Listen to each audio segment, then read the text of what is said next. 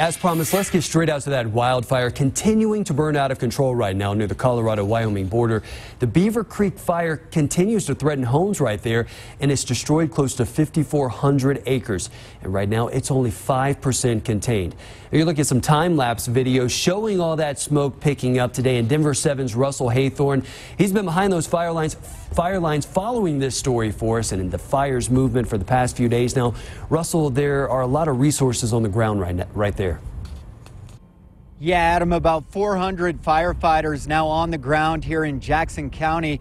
That translates to about 80 fire trucks and brush trucks in strategic locations all around this fire that's burning right now. We have some video to show you. We went inside the fire lines again today. Another major aerial attack from helicopters, several water drops from those choppers. In this area alone, helicopters were working to protect about a half dozen homes. The fire is still a threat to roughly 30 homes total, but none have been lost. And those with second homes and cabins up here expressed their gratitude for that.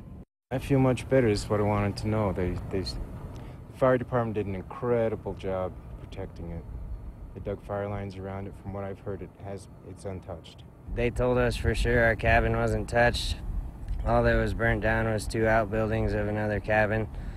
They said they have pictures they'd be happy to show us, and that's really all that we could have ever asked.